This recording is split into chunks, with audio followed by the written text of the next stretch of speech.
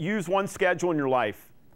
There are a number of people in P&G who keep two schedules. They run Lotus Notes for Proctor, and then they keep a little date book, the old written type, in their purse or pocket. Dumb. In a conflict, the P&G calendar will always win. It always wins. So you have your calendar and you say, I'm going to play racquetball at 7 p.m. It's not in your Lotus Notes. So one of your people, not knowing that, books a meeting at 6 o'clock and thinking you're still there, or they come to your office in the last minute because they don't see anything on your calendar. You, of course, say, yes, we can meet. And that's how I put on all the weight. I could never work out because I was keeping two date books. I missed every school play because I never put the school play in my date book. I had it in another date book. So people would book me over lunch, and I can't get mad at them. They don't know. But I would always go to work out at 7 p.m., and always people would come to my office at the last minute. Jim, can we see you? We got an emergency on this. And I would say, of course. And I would be there till 8 or 9, and I would miss the whole workout. Then it hit me. I've got to put everything into Lotus Notes. Then I started to book my workouts.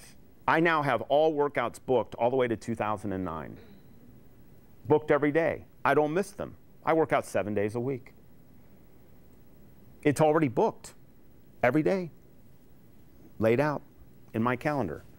If you keep two calendars, don't do this. I know you may have a desire to keep your personal life private from P&G life. That's fine. Then use a code system. Okay, like my code, whenever I didn't want anybody to really know, it was a meeting with the landlord. Okay, find a code system.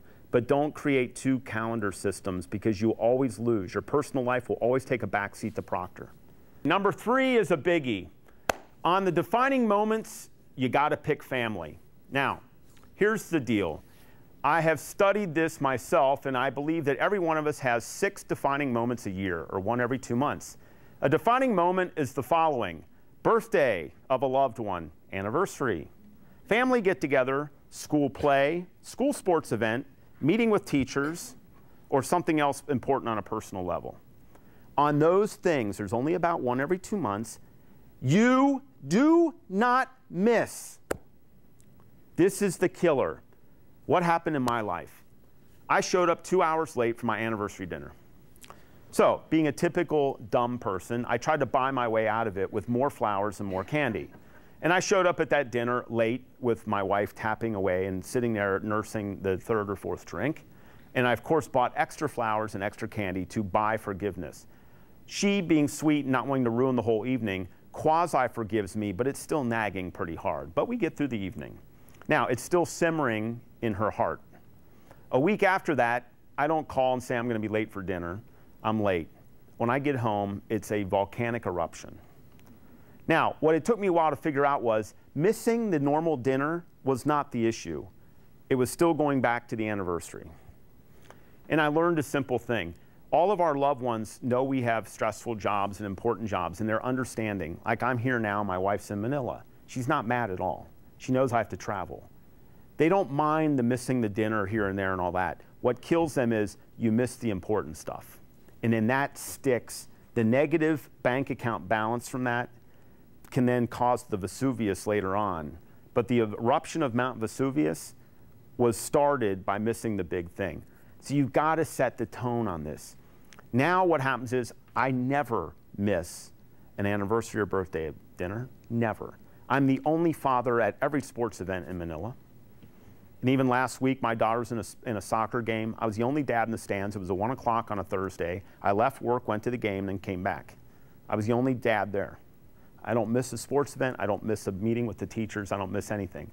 And when I miss the dinners, and I miss them all the time, the standard dinners where I have to meet somebody or an agency guy's flown in, my wife is cool. Because on the big stuff, you don't miss.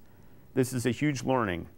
You also have to set the tone as an organization. I have a very clear rule with my people. On this important stuff, if I find out you're missing it for P&G, I will personally throw you in my car and take you to the school play.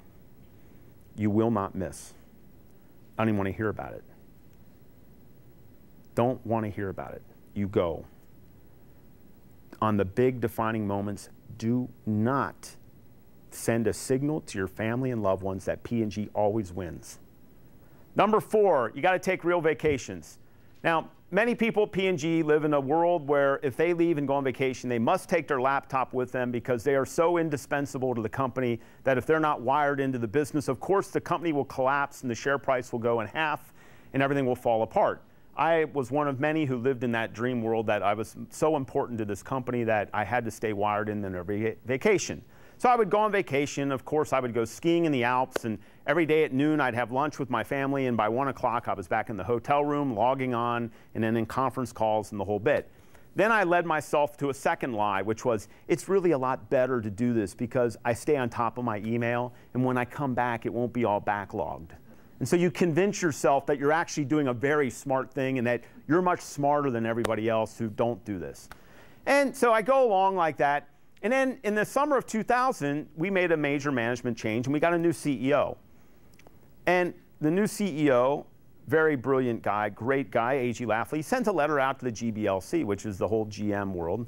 And he says, you know, I'm going on vacation and I'm not taking a computer, I'm just taking my cell phone. Don't send me anything. Don't call me unless it's an absolute emergency. You guys know how to run the business, and I'll see you when I get back.